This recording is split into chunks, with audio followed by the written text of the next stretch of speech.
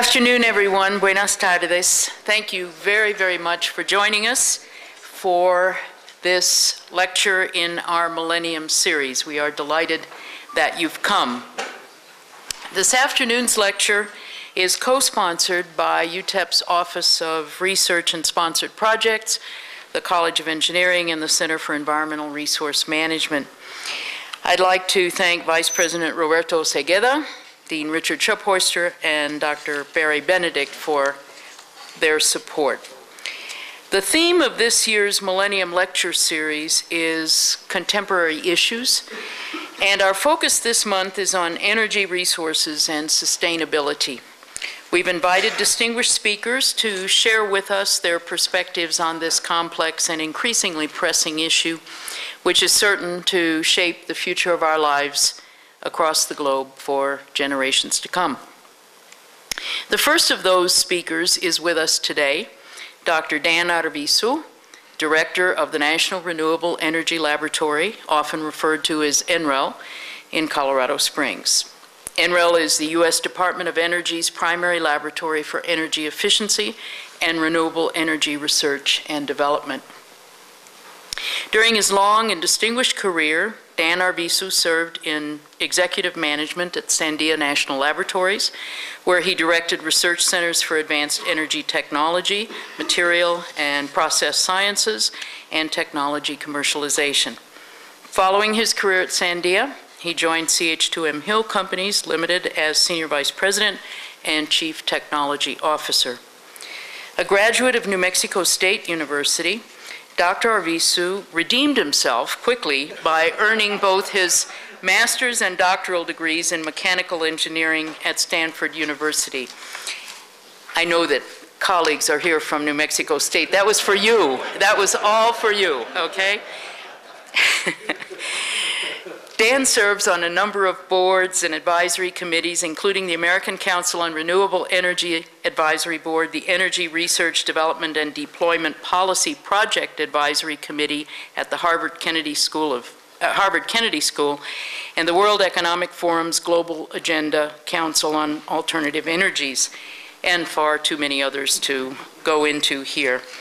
In 2004, Dan was appointed to the National Science Board, the governing board of the National Science Foundation, and the National Science Policy Advisory Body to the President and the Congress, where I had the special pleasure of serving with him. A recipient of the Hispanic National Achievement Award for Executive Excellence, Dan Arvizu has been recognized by Hispanic Engineer magazine as one of the top 50 most important Hispanics in business and technology. Please join me in extending a warm welcome to our distinguished colleague and our very good friend, Dan Arvizu.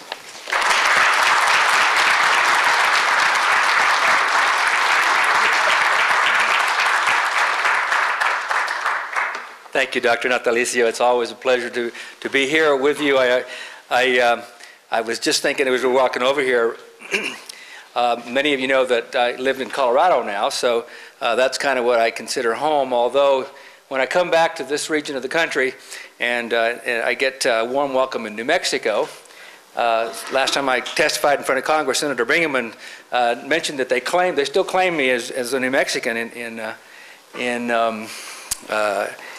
New Mexico. And then also, I was born in Arizona, and judging from the welcome that I get when I come to Texas, I guess you could say I'm wanted in 4 states. So the good news is it's always great to be in this region of the country, and certainly to get some good Mexican food and some home cooking, which I get a chance to do. What I wanted to do this afternoon, and it's been 3.5 years since I was here last, and gave a presentation on kind of the state of affairs of technology as it relates to renewable energy and a sustainable energy future.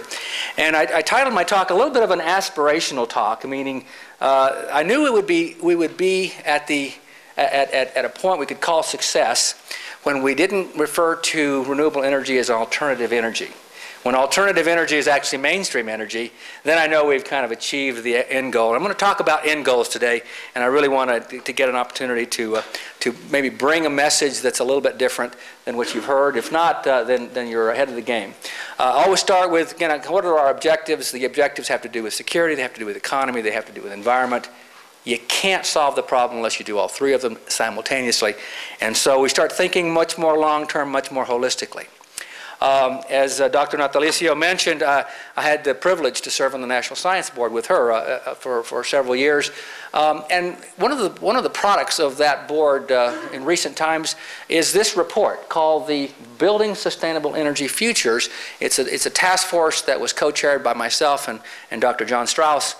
We provided some counsel to the new administration and to the Congress on what does it take to get to a long-term sustainable energy economy.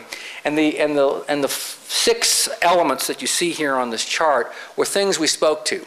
This is a very challenging issue. It's a very challenging problem with lots of complexities, but it has everything to do with a variety of things that educational institutions are a part of, as well as national laboratories. We need a strategy, a real strategy. We need to boost R&D investment. We need policies. We need an educated workforce. We need a workforce of the future. We need to be part of the global engagement and dialogue. And probably as important as anything on that list is we need to promote public awareness, because I think there's a lot of misinformation and certainly misunderstanding about what's necessary and how we might get there. So I draw you to that attention. So let me just start real quick by setting some context, and then I'll get to talk a little bit about technology status. From the start, I'll say that this is our energy system. There's a lot of numbers on this chart. I won't go through them, but there's a supply piece, there's an end-use piece, and there's everything in the middle that connects both fuels and electricity. The most important number on this chart is this one down here. It's the inefficiency that we have in today's energy system.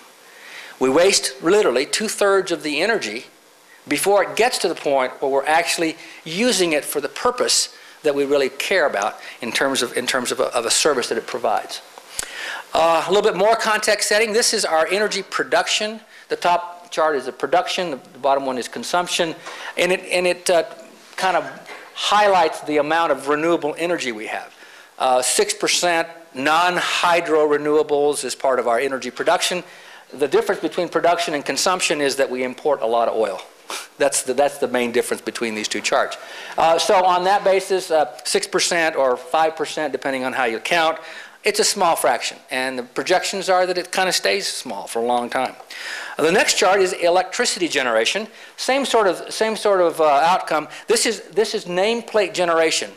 Many of you will know that the generation capacity of the country is more than the actual generation capacity. Primarily, I'm sorry, the total capacity is more than the generation, primarily because we have a lot of what we call spending reserves or extra energy, and it's roughly 50%. We have a little bit more than 50% of our capital stock kind of in use at any one point in time. So in other words, that's the average. So on that basis, renewables is something on the order of 3%, or 4% rather, or 3% if it's just on the number of kilowatt hours generated, because there's a capacity factor in some of these technologies. What's interesting to most people is that biomass is still the leader, both on the consumption side and on the electricity side. And wind and solar are the two ones we hear about a lot. They're starting to come up, but they're still relatively small in terms of overall contributions. Okay, well, what's new? Since the last time I was here, one of the things that I'm perhaps maybe refreshed by is that we're having a national dialogue that's based on that set of objectives that I believe the National Science Board was quick to point out were necessary in order to get to a sustainable energy economy. The President talked about, certainly on the campaign and then after taking office, a big boost in R&D, essentially, in alternative energy over the course of the next 10 years. That's 10 times, by the way, what we had previously been doing on an annual basis. A lot of things, a lot of stats on this chart. The one that I'll point out is this one down here. Probably the most profound difference in the way in which we're doing things in the future than we've been doing them in the past. This happens to be the G20 meeting in Italy, where the U.S. signed up with the other G20 countries to a commitment that we would try to hold the global warming to less than 2 degrees C above pre-industrial levels. What that means is that the emission or the concentrations of CO2 in the atmosphere would be below 450 parts per million, and what that translates to is 80% reduction of CO2 emissions from our mix by the year 2050. All right? That is an absolutely daunting task. I can tell you right now there's no technical pathway that gets you to those kind of numbers that we're aware of. The good news is that that is a goal that is more than stretch. It's very aspirational. And in fact, it begins to demand that we think differently about our energy future. So I make the point that profound transformation is required. This is the attributes of our system today.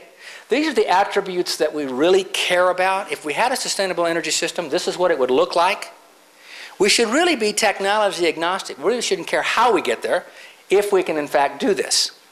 What that means is we define this end state very differently than we have in the past. We need to reduce technology risk. Innovation will be the key to achieving this, but it'll be done only with an understanding of what the endpoint and the objective is. Well, what that means is we really shouldn't be thinking about energy for energy's sake. We should be thinking about the services that it provides. And what it provides is mobility and access on the transport side, and it provides essentially comfort, heat, and power on the electricity side. So there's an electricity piece of this, there's a transport system, but if you really think about it, it's a system of systems. It's a much broader context, and the way we like to look at it, and the way we're trying to look at it, is on the electricity side, there's the as-built environment, there's the generation of electricity. On the transport side, there's the transport sector, and then there's the fuel piece that goes with that. And if you start thinking about that, these systems are actually overlapping one another. At some point, we will electrify the transport sector. And when we do those, we begin to mesh. Ultimately, what we want is this piece in the middle, which is essentially a sustainable, community, both industrial and business and residential. So this is what we're after. These systems will lead us there. But we need to think holistically about that problem, because if we don't, we will under-optimize the system. And this is really the new thinking that you're going to see certainly coming out of our laboratory and hopefully out of the Department of Energy as we go forward. There's a short-term piece, there's a longer-term piece, and then of course there's the longest piece, because as I mentioned before, we don't know what pathways will actually get us to those endpoints in 2050. And there's a big gap. And so we're going to need us to fill the pipeline.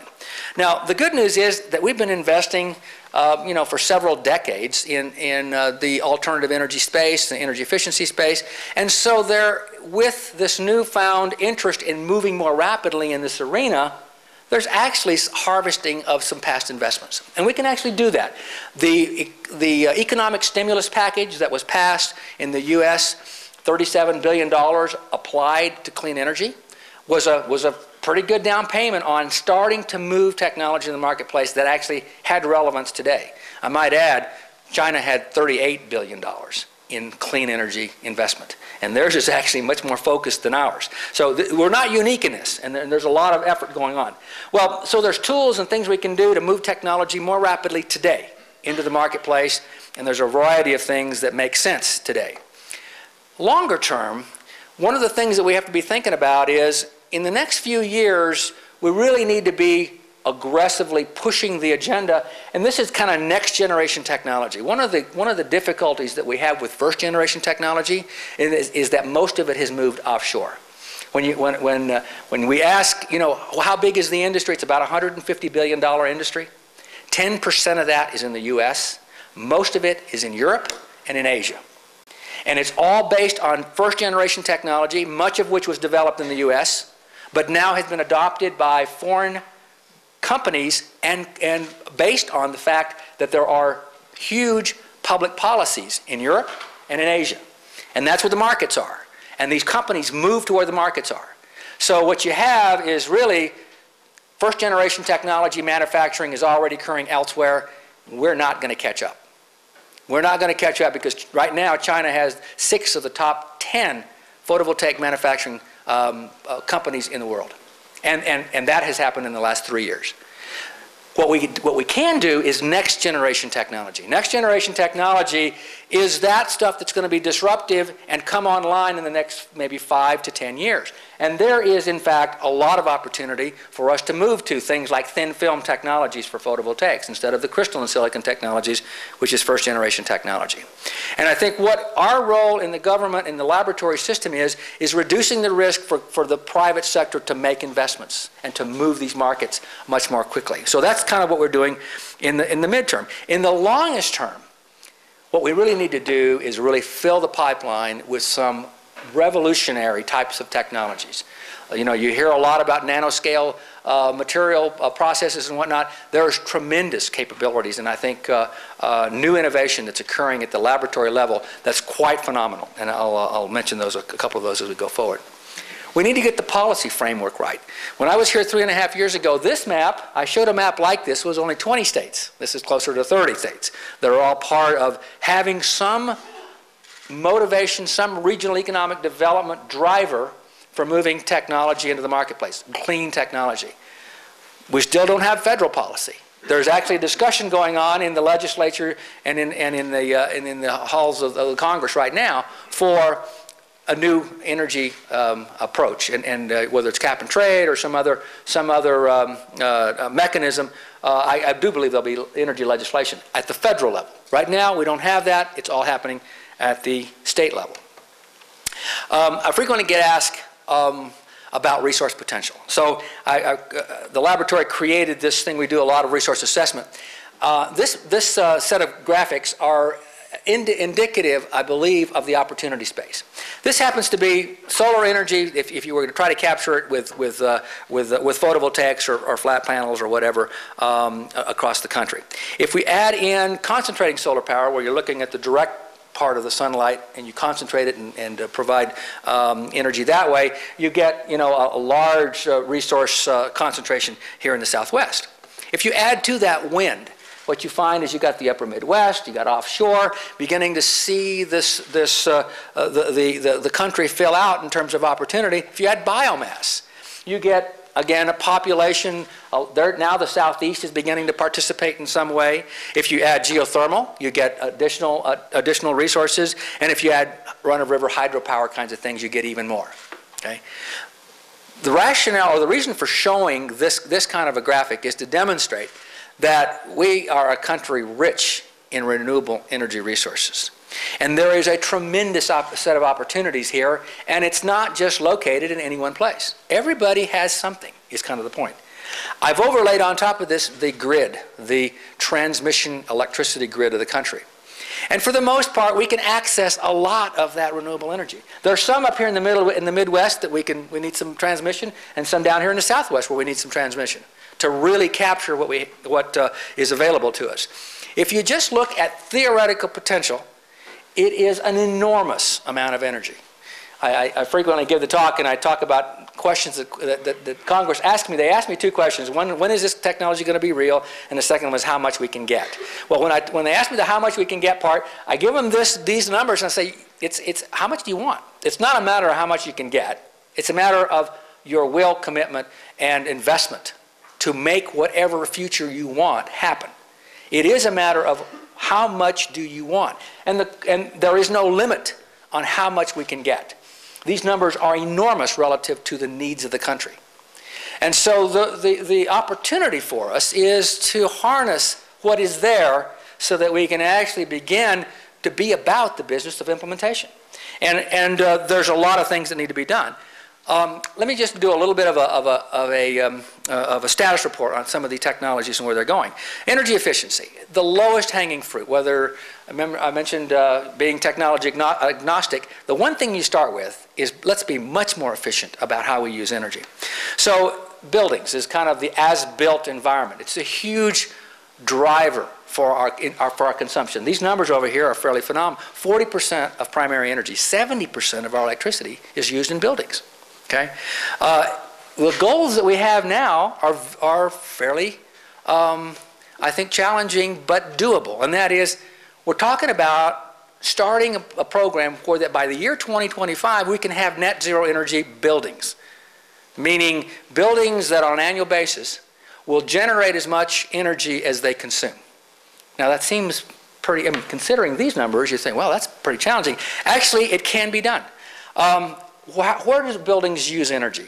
Well, so 40% again of our energy consumption is buildings.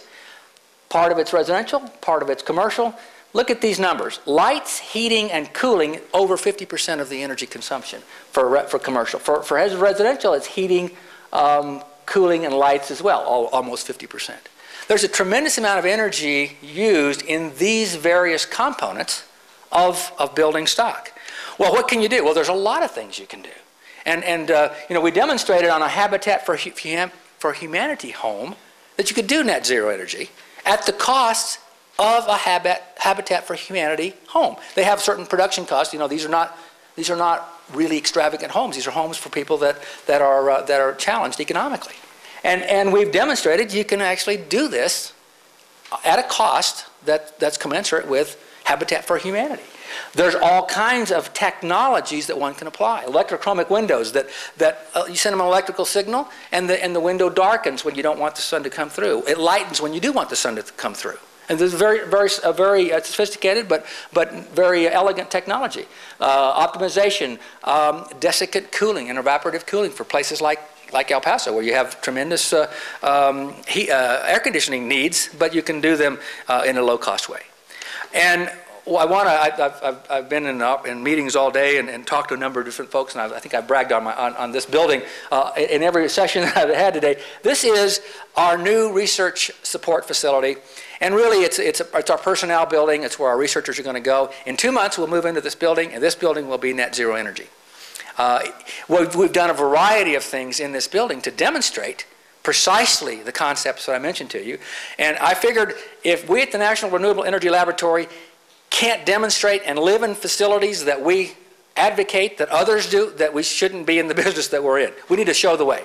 And this building will do that. When we add the third wing over here next year, it'll hold 1,200 people, and it'll be net zero energy. And the idea here is to demonstrate all the technologies that are part of it. And we did it at a cost equal to or less than a building built to code. It does not have to cost extra is the point. And so there are things that you can do, and you have to tailor them, but we did a lot of things in this building that are not conventional. And it'll be an interesting experiment. So I invite you to take a look at progress on that one. Okay, renewable energy supply. This is on the supply side, so the generation side. So wind is when I talked about wind 3.5 years ago, the total number of megawatts installed in the country was 10,000. We installed 10,000 megawatts last year alone. We now have 35,000 in the country and close to 100,000 around the world. Lots of progress on these technologies. Costs haven't come down as much as I would have anticipated, but it's a moving target. Lots of things are changing. Tremendous new opportunities. Offshore wind is another big technology thing. There's a lot of opportunity space in both technology improvements and in technology application deployment, things like wind forecasting. If we were better at forecasting wind, we could really reduce the cost or improve the performance of wind farms going forward. I'm a little nervous about reliability on some of these turbines. 3/4 of the capital stock that's out there has been put into play in the last 5 years. We really don't have 20-year experience with most of these turbines. So there's a lot of things I think yet to be concluded, but important nonetheless. Solar. I'm on the Intergovernmental Panel on Climate Change, the IPCC Special Report on Renewable Energy. We're looking at what is the mitigation potential opportunity for renewable energy to help with global warming. And I'm the coordinating lead author on the solar chapter, so this is particularly of interest to me. And what I want to, I say that to say this, and that is there is a piece of solar thermal which includes hot water, building passive, and daylighting and things of that nature that are no-brainer kind of technologies. Those are technologies that are essentially cost-effective today. China uses hot water heaters from solar. The Middle East uses hot water heaters from solar. And how many hot water heaters do you think we have in the U.S.? Almost none. absolutely astounding that there isn't a use of a technology that makes absolute sense, and we just simply don't have it. So there's more to this than just the technology. Now, I'm going to talk about these two because this is where the national program is focused. As a practical matter, this is where deployment should be focused. But there is, in fact, a lot of interest, I think, to try to change that paradigm. So let me talk about photovoltaics. When I was here last, this number was about 40% of what these numbers are now. And again, driven by a lot of things that relate to public policy. Concentrating solar power hasn't yet begun to take off, but the orders and the new opportunities for it are, in fact, very, very large. And this number could be very, very large in the next several years. A lot of research going on. There's some really elegant things going on in the laboratory. And as I mentioned, first-generation technology has pretty much gone offshore. What we're looking at now is nanostructured materials and low-cost ways of doing thin film, roll-to-roll processing so that we can move very quickly in terms of scale-up and manufacturing. There is a whole suite of technologies that are yet in the marketplace, and these are spawning a lot of new startups. Venture capital money is flowing. The most venture capital investments in this country in the green energy space is in solar, and it's because there is great potential. As I showed you before, the potential for renewable energy is going to be dominated by solar. Solar will have more contribution mid-century than all the other technologies combined. Not that the others are not important, just there's such a huge resource. And we just need to, solar technologies are a little bit farther behind in terms of the solar to electricity conversion, but not on the thermal side. So here are a suite of capabilities that I think we'll begin to exploit.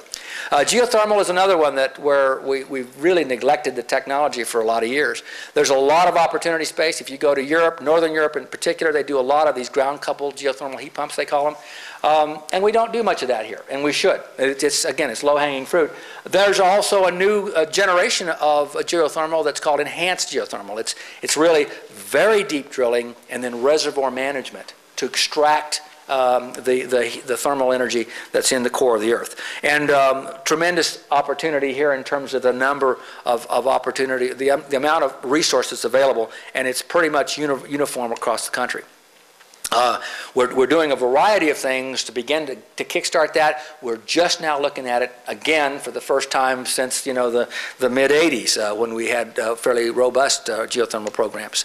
Biomass. I'll say a word about biomass because it surprises folks how much biomass electricity production we have. It's mostly off-grid. It's mostly not on-grid, and it's because we have pulp and paper and some of these other types of sectors of the industry that need thermal and they have access to different kinds of geothermal.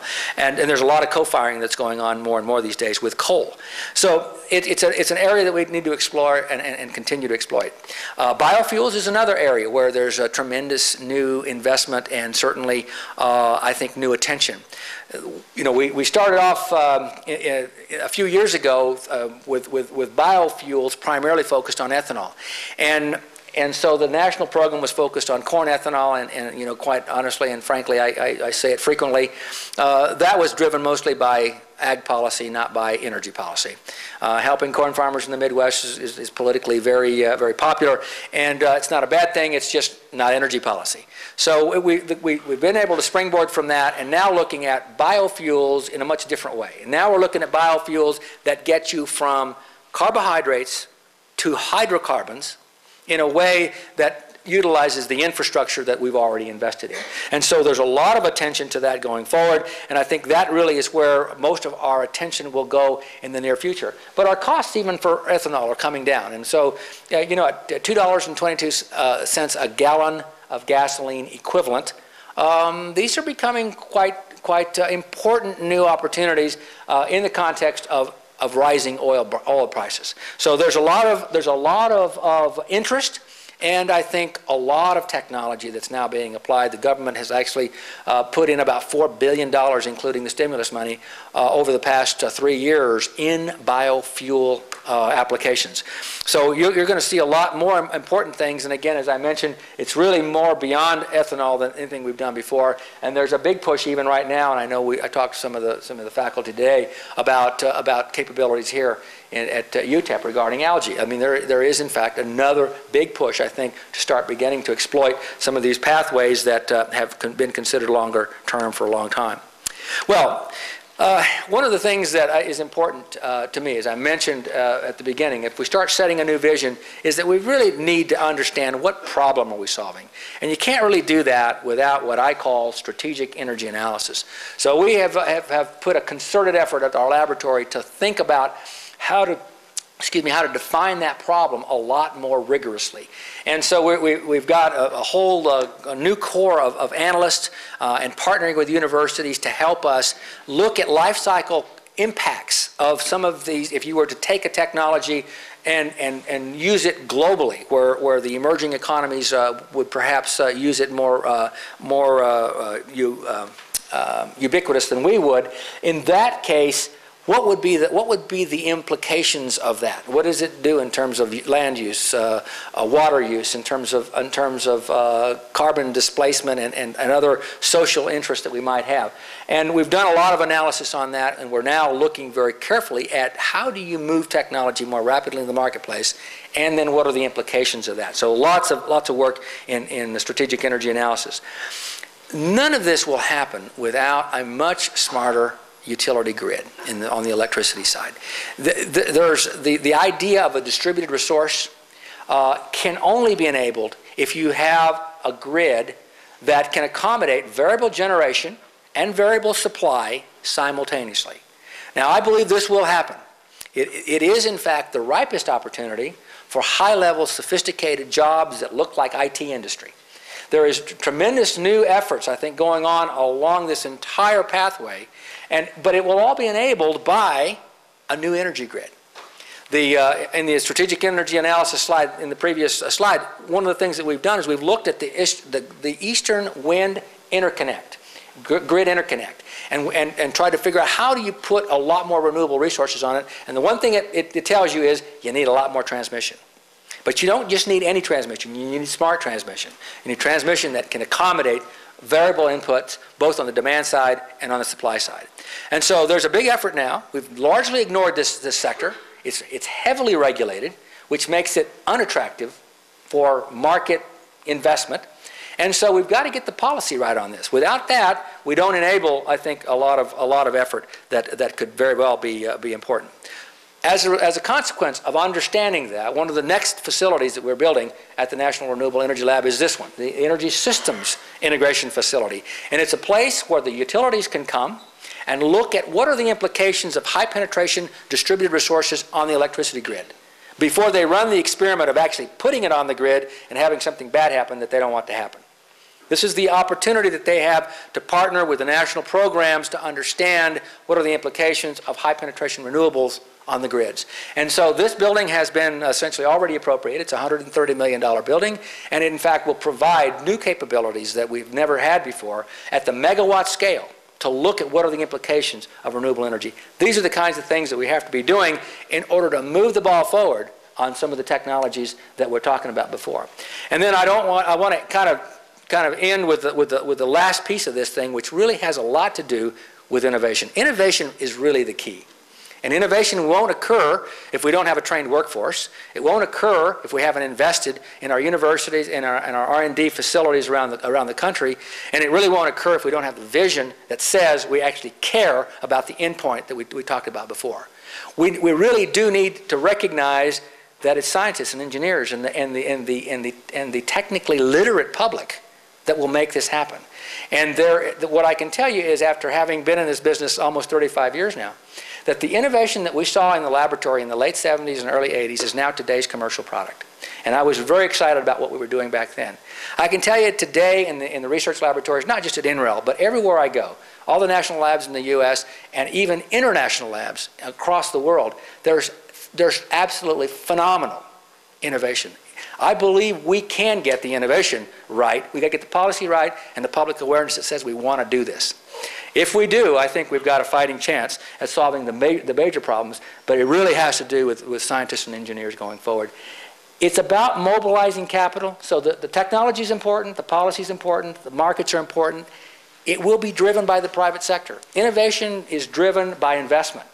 And unless we get the policies right to allow the investment to take place, the innovation won't occur. So there's a very complicated symbiosis that must occur in order for this all to happen. So from our perspective at the laboratory, we're looking at the financial community, we're looking at the policy community, and we're looking again at the R&D community. All of those are important, I think, to move ahead.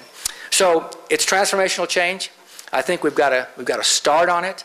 We're beginning to understand the problem. We've got a long ways to go. But I remain the eternal optimist. I think there is a way to do this, and I think it can be done basically with the workforce that we're now currently training. It's going to be a long campaign, and it's going to take decades, not one political cycle or two. It'll take a long, long time, and I think ultimately we'll get there. At our laboratory, this is our 10-year plan. It's a couple of $1 billion build out. We're not bashful about now making some projections about what we think is necessary and how we can participate. It's an exciting time for us to be in this arena. The problems are challenging. I think we cannot delay in moving forward, and we believe it's a partnership between all of the R&D communities around the country, and for that matter, around the world. Thank you.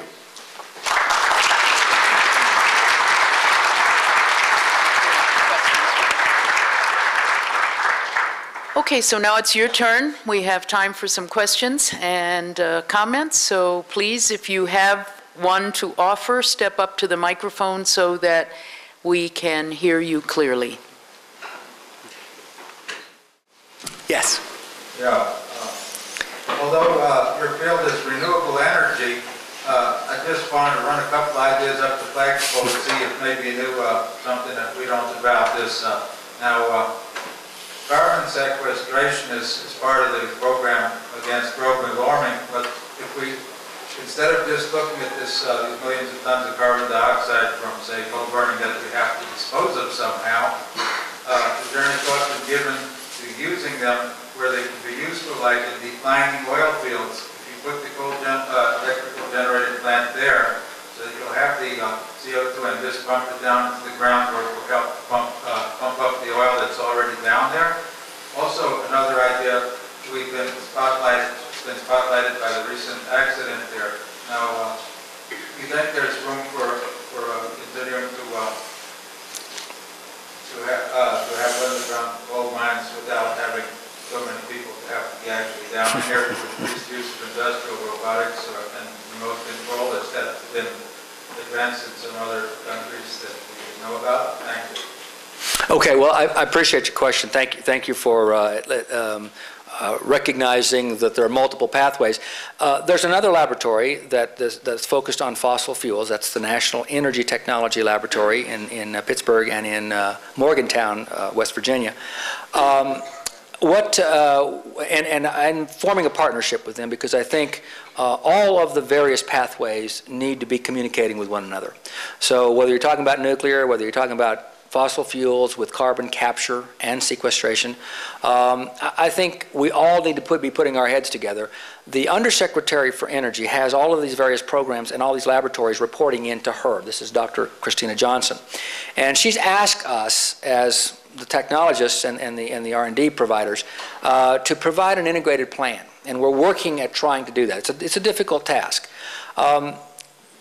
Without speaking specifically to what the pathways might be for carbon capture and sequestration, I can say this. We need to do a lot more work to understand how you can capture carbon out of fossil fuel streams efficiently and at an affordable cost.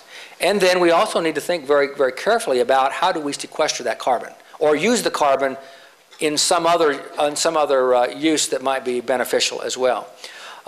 There's a lot of structural changes that need to take place in all of the incumbent industries, and so there's no lack of challenges in fossil fuels. If in fact they can capture carbon and they can sequester it and it can be done safely and it can meet the attributes that I gave on that transformational slide, then I think that ought to be included. it's a challenge. It's a challenge for all of us. I think we all ought to be held accountable to the same set of metrics about what we're trying to accomplish. And if safety is an issue, both on the nuclear side and on the coal mining side, then let's address that. I think we should demand of our energy system that it have those attributes that I mentioned on those other earlier slides. And there's going to be a transition period. That's important. But we should not lose sight of what objective we want and then hold ourselves accountable to those. So that's my response to, I think there's a place for all those technologies. Thank you very much, Dr. Arvizu. Good afternoon, Dr. Arvizu. First, I want to thank you for being here today in El Paso on this beautiful sunny day. I think we're the apex of the solar energy. What I'd like for you to do is draw upon your fantastic accomplishments and your background and knowledge, and wear the hat of a career guidance counselor. And you're speaking to a high school young man, young woman, or maybe a young man or young woman that is just now coming out of the military after serving this great country. Where would you advise them that the jobs are going to be in this wonderful industry? And I'd ask you to please focus on the 2-year degrees as well as the 4-year degrees that our young people can enter into this job market and have a great future in it. Well, good. That's a question that I haven't had before, so that'll challenge me. Take that to the grassroots level. Great. Well, I do get a chance to provide at least some level of input to the decision space that students are engaging in. I would say that there is tremendous opportunity in what I would call the green energy space. I think what we've recognized now is that it's not so much discipline focused as it is interdisciplinary. I would advise students, whether they be in vocational schools or in more technically rigorous schools, that you need to have a broad understanding of marketplace applications. You need to be paying attention to where are the market niches. I'm not as confident that we're going to get to the end point that I would like to see in a straight path. It's going to be a meandering path. And what we need is creativity, and we need innovation, we need entrepreneurs, we need people who understand business as well as technology, and that they can move the technology from the grassroots effort up. Because it's, you know, we almost have to shame the federal government into making the right kind of decisions regarding policy. Policy is, you know, with one policy stroke, like building codes, you could change a lot of things. We tend not to do that. We tend to wait until there's a human cry that, you know, that we've got some opportunity that we're missing because of public policy still getting in the way. So I think it's not so much a faith, I think, decision to move into the green energy space. I think that being very science and technology literate is an important ingredient to being to being able to take advantage of what I believe is an inevitable movement. It is grassroots at this point. Again, the Europeans and the Asians are moving more quickly than us, but the next big market is the U.S. The U.S. has got the largest energy market in the future. So I think it is get trained. I think if you start with markets that will adopt certain technologies, there'll be a value chain that goes with those, and then there will be opportunities for all of the people in the value chain, like installers of equipment and that understand the marketplace, to also contribute and to be participants in it.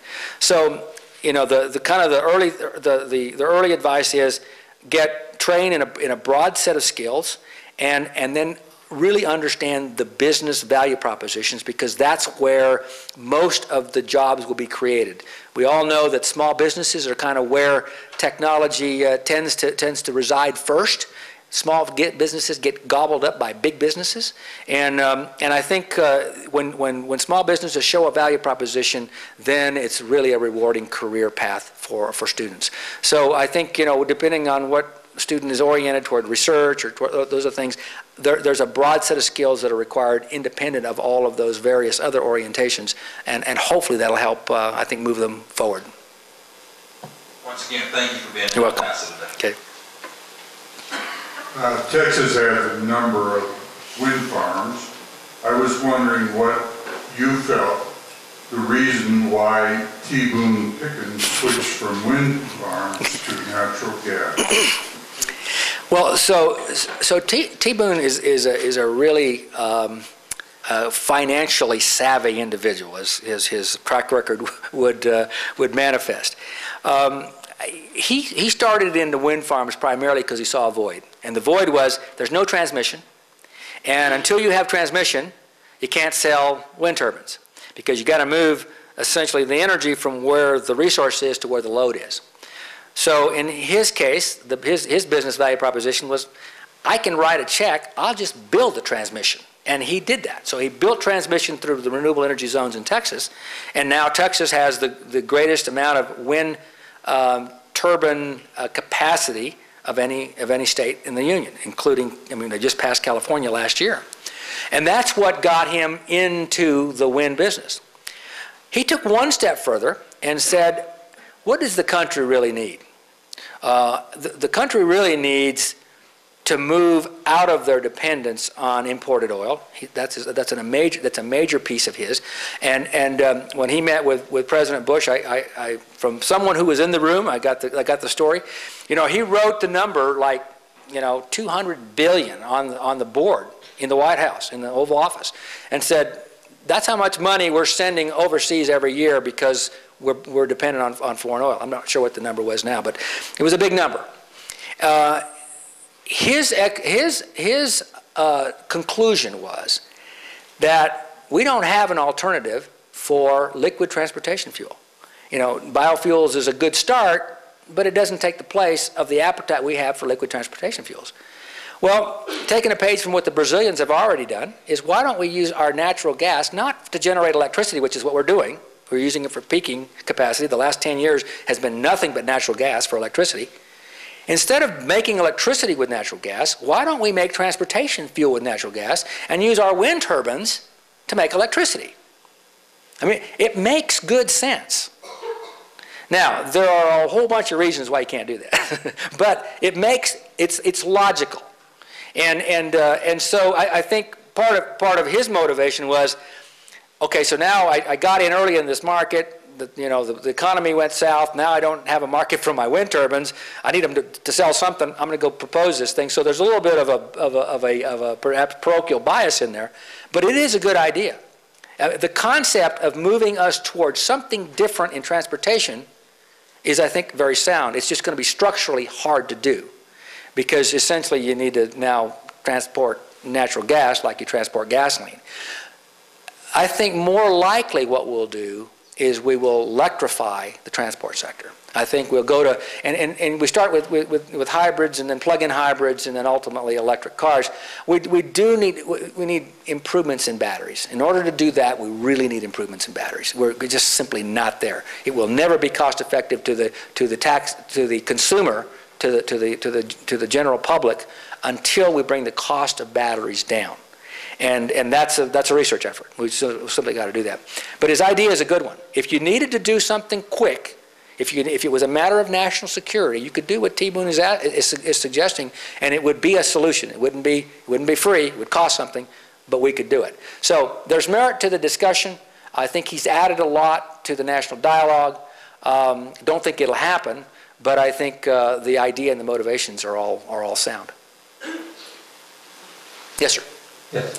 Thank you very much for your very interesting presentation. So wide appeal. You mentioned at the beginning that nuclear power supplied 11.5% of energy. It wasn't mentioned after that in the, and I just wanted to ask about that, since it is such a big issue in certain circles, you know, about the fluorocarbon gas that's emitted in the enrichment process, and about depleted uranium.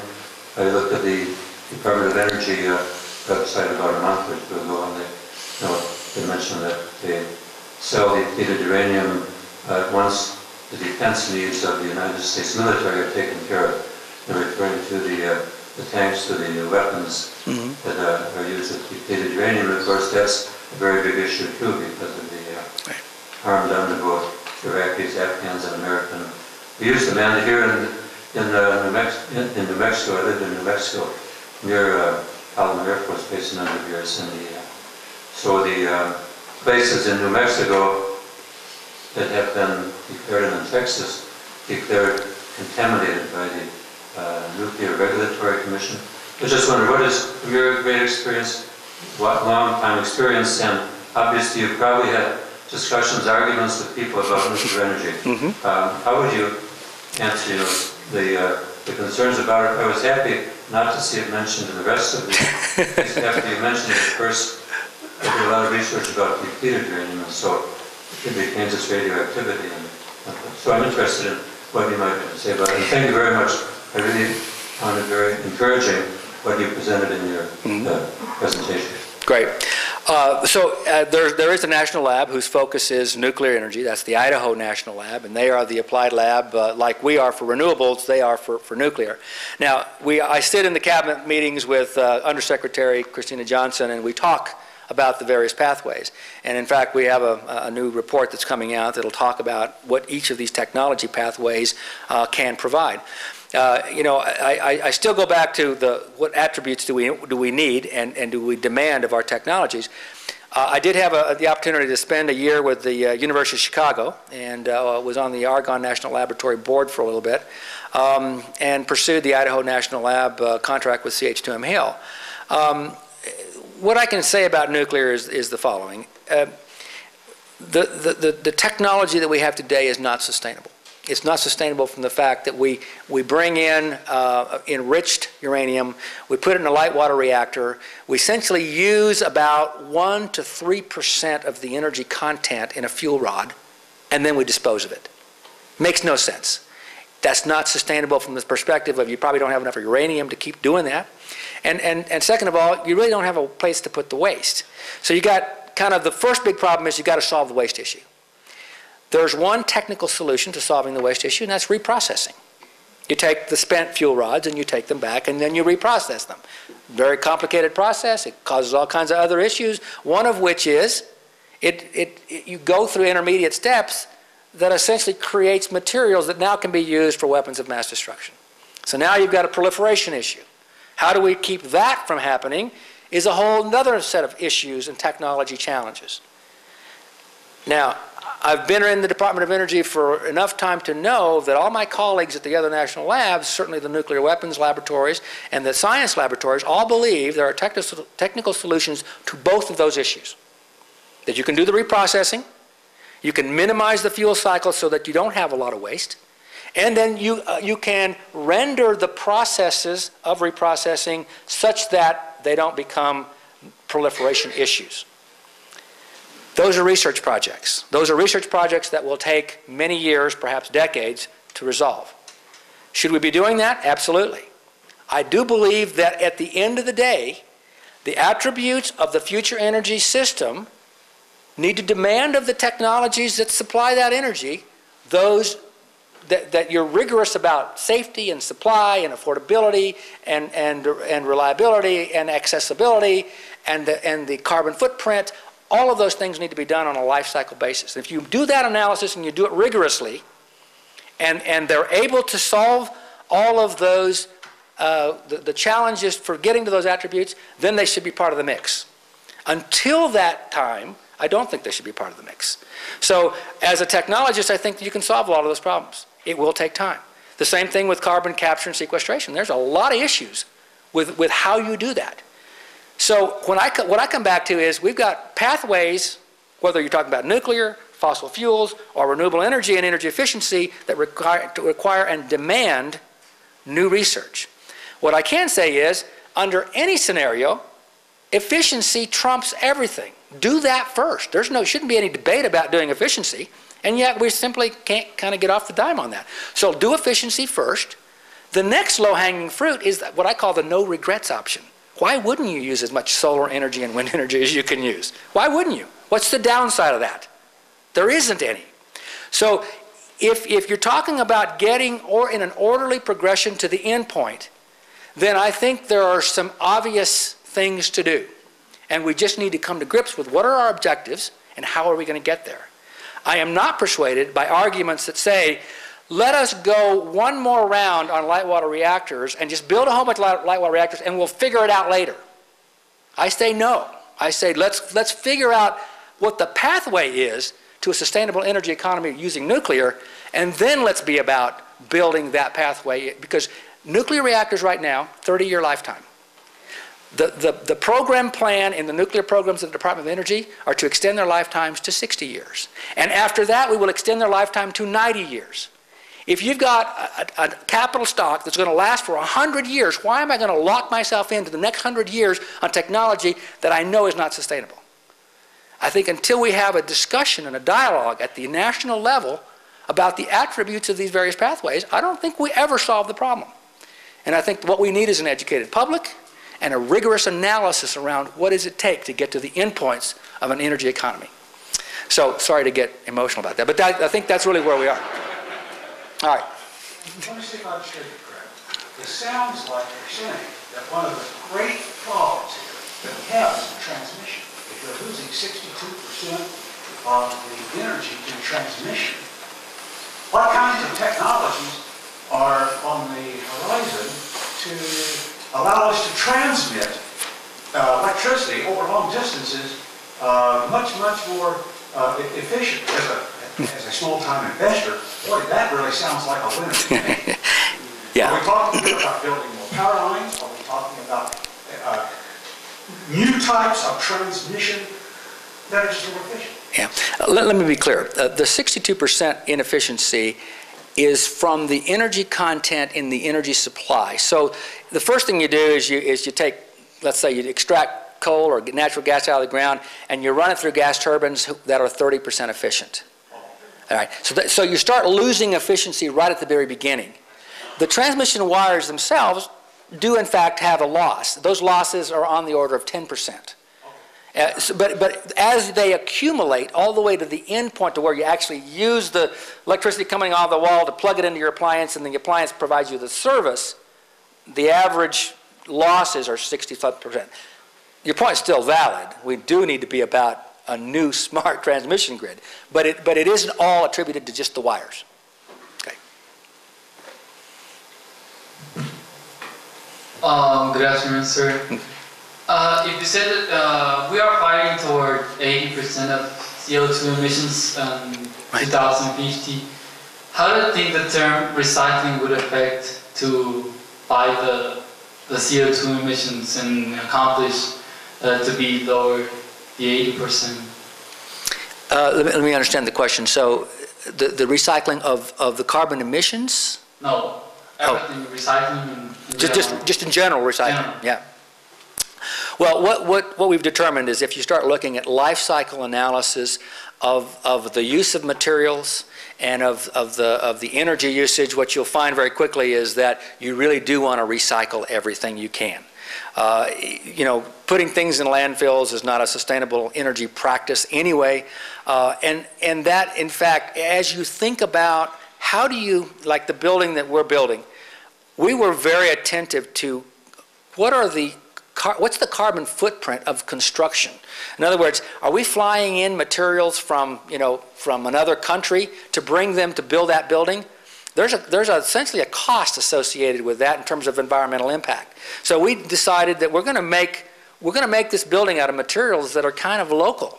You know, we're using the forest thinnings. We're using a variety of metrics that say, let's think about the entire life cycle of all the raw materials when they come into the building, as well as how we use them and how we generate the energy to actually do the construction. So if you think about the problem holistically, then recycling becomes a very important part. And land use, water use, and a variety of other things that are environmental impacts that we don't normally think about when we're attributing costs to a particular task. And so you know, that's why we use the word sustainability. Sustainability means it's not just about the cost and the energy, it's about all the other implications that include things like the so-called triple bottom line, the social impacts, the variety of things that really relate to how do you create a community where the impacts of the generation and development of energy are positives, not negatives.